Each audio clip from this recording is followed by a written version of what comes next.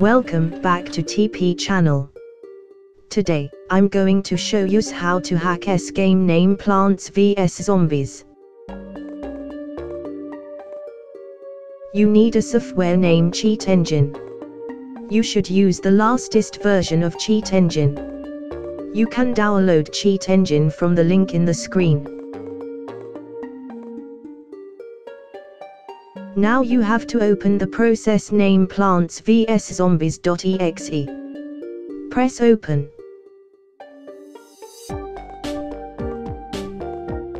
You have to see and tick the value of the sun.